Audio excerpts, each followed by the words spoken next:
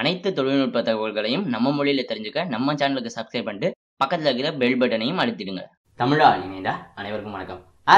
ஏர்செல்லுடைய பிரச்சனை பற்றி பல்வேறு கவரேஜ் நம்ம வந்து பண்ணிட்டு இருக்கோம். பட் அந்த நிலையில் பார்த்தோம் அப்படின்னா இப்போ ஏர்செல்லுடைய கவரேஜாக இருக்கட்டும் எல்லா விதத்துலையும் பிரச்சனைகள் வந்து சீராக வந்து சரியாயிட்டு வருது அப்படிங்கிற போல பல பேர் சொன்னாலும் இன்னும் பல பேருக்கு வந்து சிக்னலே வந்து கிடைக்கல அப்படிங்கிற போல தகவல்கள் தான் நம்மளால் வந்து பரவலாக பார்க்க முடியுது. இந்த நிலையில் பார்த்தோம் அப்படின்னா போர்ட் பண்ணணும், எம்என்பி பண்ணி போர்ட் பண்ணிக்கணும் அப்படிங்கிற அந்த ஒரு ஆசையில் தான் அந்த ஒரு இடத்துல தான் வந்து மோஸ்ட்லி ஏர்செல் பயனாளர்கள் எல்லாருமே வந்து இப்போ வந்து இருந்துட்டு இருக்காங்க. பட் அந்த நிலையில் கவரேஜ் கிடைக்காத ஒரு சில பேர் இன்னும் இருக்கிற நிலையில் எம்என்பி வந்து அவங்களால வந்து பண்ண முடியாத ஒரு சூழ்நிலை தான் வந்து இருந்துட்டு இருக்கு. இந்த நிலையில் பார்த்தோம் அப்படின்னா இப்போ என்கிட்ட இருக்கிற இந்த ஒரு மொபைலில் 2 ஏர்செல் சிம்ஸ் வந்து இருக்குது. பட் முதல்ல இருக்கிற ஏர்செல் சிம் சுத்தமாக கவரேஜே வந்து காமிக்கலை. பட் இரண்டாவது இடத்துல இருக்க இந்த ஏர்செல் சிம்மோட டவர் வந்து கொஞ்சம் வந்து விட்டு வந்து கிடச்சிட்டு இருக்கு. பட் இந்த குறிப்பிட்ட நம்பர் வந்து எம்என்பி பண்ணணும் அப்படிங்கிற அந்த ஐடியாவில் தான் நானுமே வந்து இருக்கேன். இந்த ஒரு சூழ்நிலையில் நம்மளால் எம்என்பி பண்ண முடியலை அப்படின்னா இந்த மொபைலில் நம்மள்ட்ட ஏர்செல் சிம்மே இல்லாத ஒரு நிலையில் நம்மள்ட்ட இருக்கிற மிச்ச சிம்ஸ், அதாவது உதாரணத்துக்கு இப்போ பார்த்தோம் அப்படின்னா என்கிட்ட வந்து ஒரு ஜியோ சிம் மற்றும் ஏர்டெல் சிம் வந்து இருக்குது. ஸோ இந்த ஜியோ மூலமாக நம்மளால் இந்த இதுக்கான எம்என்பி கோடை வந்து ஜென்ரேட் பண்ணுற மாதிரியான ஒரு அம்சத்தை வந்து ஏர்செல் வந்து இப்போ வந்து கொண்டு வந்திருக்காங்க. ஸோ அதை தான் நம்ம இந்த வீடியோவில் வந்து பார்க்க போகிறோம்.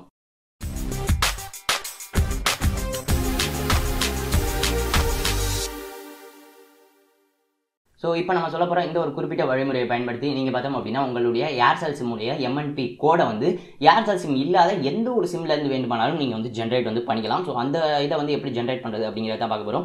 இந்த ஒரு குறிப்பிட்ட வழிமுறையை பார்த்தோம் அப்படின்னா நமக்கு ட்விட்டரில் நம்மளுடைய நண்பர் ஒருத்தர் வந்து ஷேர் பண்ணியிருந்தாரு. ஸோ ஒரு மிகப்பெரிய நன்றிகள் அவருக்குமே. மேலும் பார்த்தோம் அப்படின்னா இந்த ஒரு குறிப்பிட்ட நம்பர் நீங்கள் வந்து கால் பண்ணணும். நீங்கள் உங்களுடைய எந்த சிம்லேருந்து வேணுமானாலும் இந்த நம்பருக்கு வந்து நீங்கள் வந்து கால் பண்ணிக்கலாம். 9841012345.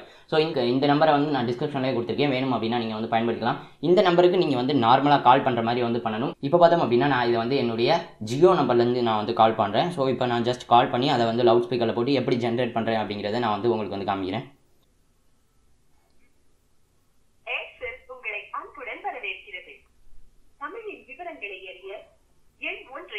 முதல்ல உங்களுடைய லாங்குவேஜ் வந்து செலக்ட் பண்ணிருங்க. நீங்கள் ஏர்செல் வாடிக்கையாளரில் எண் 1 ஐ அழுத்தவும். நீங்கள் நான் ஏர்செல் வாடிக்கையாளரில் எண் 2 ஐ அழுத்தவும். So Aircel வாடிக்கையாளர்னா 1 அமுக்குங்க. ஏர்செல் மொபைல் நம்பருக்கு UPC ஐ ஜெனரேட் செய்வதற்கு தயவு செய்து 1 ஐ அழுத்தவும். அல்லது இந்த UPC அப்படிங்கறத நம்மளுக்கு யூனிக் போர்ட்டிங் கோட். சோ அதை ஜெனரேட் பண்றதுக்கு 1 வந்து அமுக்கணும்.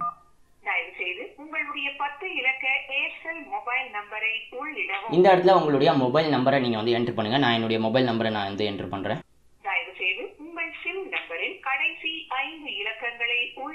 உங்களுடைய சிம்மோட கடைசி 5 நம்பர் அப்படின்னா இந்த இருக்கிற சிம்ல இந்த பாத்தீங்க அப்படின்னா உங்களுக்கு வந்து தெரிஞ்சிருக்கும். இந்த இருக்கு நம்மளுடைய சிம் நம்பர். இதுல கடைசியா இருக்கிற இந்த 5 நம்பர்ஸை தான் நம்ம வந்து அதுல வந்து என்ட்ரி வந்து பண்ணணும். நீங்கள் உள்ளீடு செய்த மொபைல் நம்பர் மற்றும் சிம் நம்பரின் அடிப்படையில் ஜெனரேட் செய்யப்பட்ட UPC. இப்போ பார்த்தீங்க அப்படின்னா நம்மளுடைய கோடை வந்து இவங்க ஜென்ரேட் பண்ணி அஃபிஷியலாக வந்து சொல்கிறாங்க. இதை நீங்கள் திருப்பி கேட்கணும் அப்படின்னாலும் கேட்டுக்கலாம். நீங்கள் உள்ளீடு செய்த மொபைல் நம்பர் மற்றும் சிம் நம்பரின் அடிப்படையில் ஜெனரேட் செய்யப்பட்ட UPC.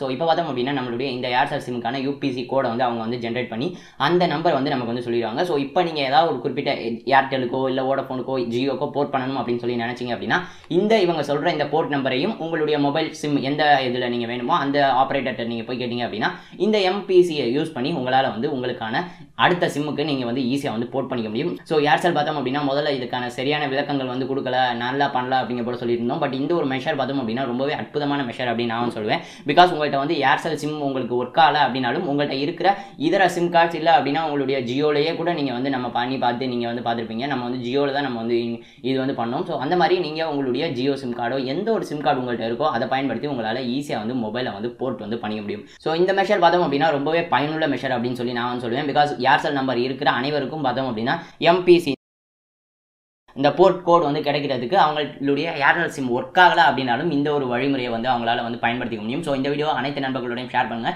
டெக் சாட்டியர் கிட்ட சப்ஸ்கிரைப் பண்ணல அப்படின்னா மறந்துடாம சப்ஸ்கிரைப் பண்ணிக்கோங்க. இந்த நாள் இனிய நாளாக அமையட்டும். நன்றி.